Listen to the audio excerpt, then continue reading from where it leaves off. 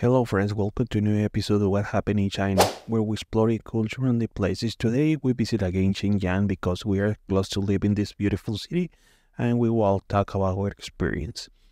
Walking through the central area of Shenyang was the capital and the largest city of Liaoning province. It was an exciting experience together with a group of friends. We decided to explore a more common housing district to observe the daily life of the locals.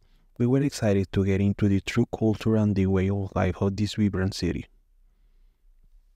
We get up early in the morning to make most of our day of exploring. With backpack loaded with water and snack, we headed toward the housing district. The busload traffic and the lights of the skyscraper contrast with the tranquility of the town.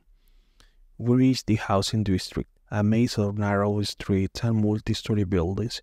The predominant architecture was modern, but there were also some old houses that withstood the test of the time. As we entered, the pace of the life seemed to slow down, and we were able to appreciate the lively life of the people. The streets were lined with small shops and markets where the locals brought fresh products for the day. Children went in the groups to school, where adults went to work or gathered in the lively cafe for breakfast. We're surprised with the kindness and hospitality of the people of Shenyang. Although we were foreigners, we were greeted with smiles and friendly gestures. Some even came up to ask where we come from and if we were enjoying the city. We sat down in a small local park where we struck a conversation with a group of elderly people practice Tai Chi. They invited us to join them, and despite of the clumsy movements, we patiently treated us and taught to some basic moves, a special moment of the connection with the local people. We explored the local markets, where vendors offer a wide variety of fresh products and everyday items, from colorful fruits and vegetables and to clothing and kitchen utensils. The market were busy and live with activity. Traders caught our attention by offering their wares and enthusiastic haggling over price. We tried some exotic fruits that we never seen before, such as rambutan and lychee. This explosion of flavors in our mouths reminded how diverse Chinese cuisine can be. We couldn't pass out the opportunity to try the delicious local food. The venture into small restaurants and street food stalls to sample authentic Shenyang dishes. From the famous lobian, a pancake with meat and veggies, to the xiaoxi sandwiches, each bite was an explosion of the flavors that left us wanting more. Cuisine in a traditional restaurant ordered a variety of dishes. The aroma of the spices filled the air was anxiously awaiting for the arrival of our food. Each dish was a masterpiece of flavor, color, and textures that left us satisfied and with a smile in our faces. The streets of the housing district were alive with activity. Children playing heavily in the parks, local chatted and loudly on the street corners, and merchants showed their deals in the markets. It was a lively and colorful setting that reflected the vitality of the community. We stopped at a small square where some local artists were painting portraits and performing in the street performance. The crowd was getting around them, applauding and enjoying the talent and creativity of these street artists. The streets were lined with a small shop and stores selling a variety of goods, from grocery stores to fashion boutiques. Each store had its own charm and personality. We stopped at some of them to explore and appreciate the local crafts. At a handmade store, we met a local artist who showed us their collection of paintings and sculptures. Her works were a mix of traditional and modernity, reflecting the diversity of the city of Shenyang.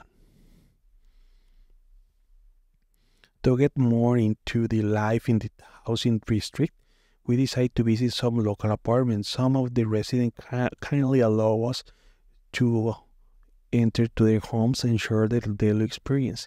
It was fascinating to see how they live and how they made their apartment cozy and full of life. A group of young students invited us to their shared apartment. Although the space was small, it was decorated with taste and personality. They told us about their academic life and their aims for the future. It was a sample of how the young people of Shenyang fight for the goals and aspiring. The housing district also featured parks and open space where locals gathered to relax and enjoy the outdoors. We joined a group of people practicing Tai Chi and enjoying the serenity and tranquility of the surroundings. Walking the shared paths, we saw people of all ages doing morning exercise, enjoying the fresh air. The parks were a refuge for those seeking a moment of peace and connection with the nature in the midst of this bustling city. One of the things that showed out the most strong sense of community in the housing district, the neighborhoods knew each other and shared a close relationship. There was a sense of camaraderie and mutual support that evidenced in every turn. We joined a group of neighborhoods who were regularly to meet play cards in the nearby park. They invited us to join the game, but we don't know nothing about it and just prefer to say we can look around and enjoy their moment. Despite there being a common resident in the district, we also find a sign of Shenyang developing a modernity. Buildings and well-maintained infrastructure show the city's growing influence on China's economy and culture. In the center of this residential district, we find a multi-story shopping center full of fashion stores, international restaurants, and movie theaters. The city young flocking there to enjoy the latest trends and entertainment. Public transportation in the housing district was efficient and well organized. We ventured out to take local bus and metro to explore other areas of the city.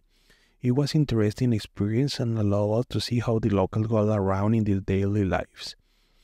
We were impressed with the punctuality and cleanliness of the transport system. The subway trains were well maintained and the stations were well marked. It was easy to navigate the city to get to the next destination. The regional district also several schools and education centers. We were able to see children and adolescents going to school, which highlight the importance to give the education in the community. It was encouraging to see the commitment of the parents and teachers to the future of their children. As the sun set and the day drew to a close, we say goodbye to this housing district. It was a wonderful and gratifying experience.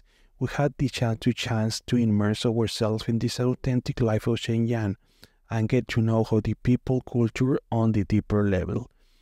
We sat in the small outdoor cafe to enjoy one last hot tea while we watching the sunset. We remember the special moment that we have experienced during the day and we share our impression and reflection.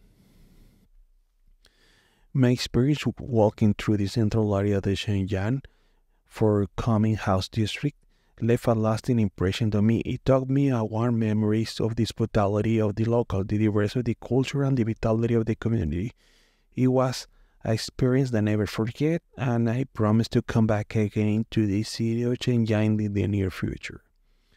I hope you're enjoying this unique experience. See you soon in the next video where we'll continue to explore the wonderful of these small and big cities around China. Goodbye and keep exploring